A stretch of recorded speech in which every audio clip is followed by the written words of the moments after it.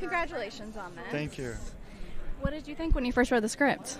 I thought that was no ordinary project. Yeah. I thought that was, especially coming from Alex Garland, I thought that was a very timely and well-written script. Yeah.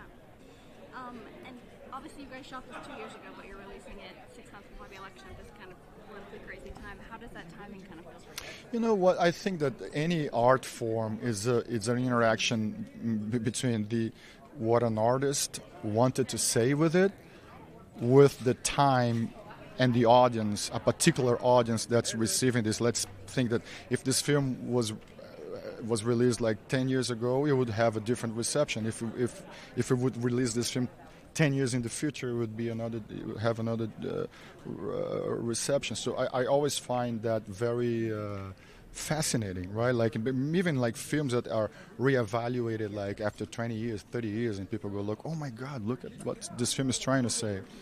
But of course, it's going to be read in the middle of this polarization, which is why I think Alex wrote this, which is what this film is about.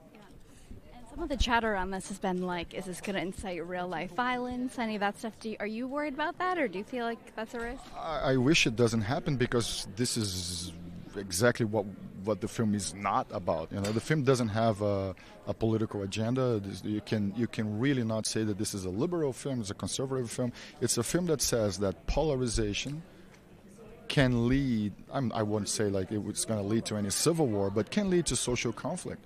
You know, and it's a problem for democracies. So what's kind of the biggest thing you want people to take away from this?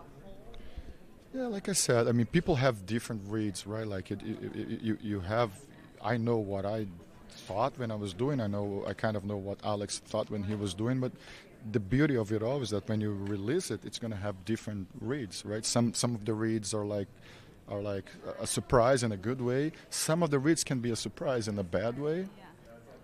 But I can tell you myself, after I wrapped this film, I really started to reach out to people that think differently politically, you know, and listen to them, you know, because if you believe in democracy, if you're not like some crazy racist, I don't know, homophobic kind of crazy thing, I'm really willing to listen to you, and I'm surprised I was very surprised to see that there are a lot of common grounds.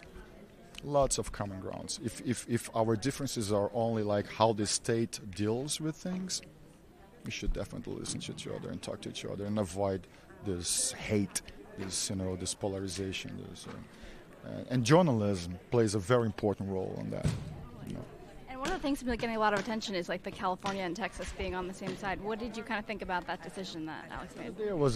I saw a poster with that Godzilla and King Kong are on the same side, right? They're working together. Yeah. But in this one, I think that if there is a autocrat government, you know, if there is a fascist government that's like destroying democracy, why wouldn't Texas and California get together to bring this guy down?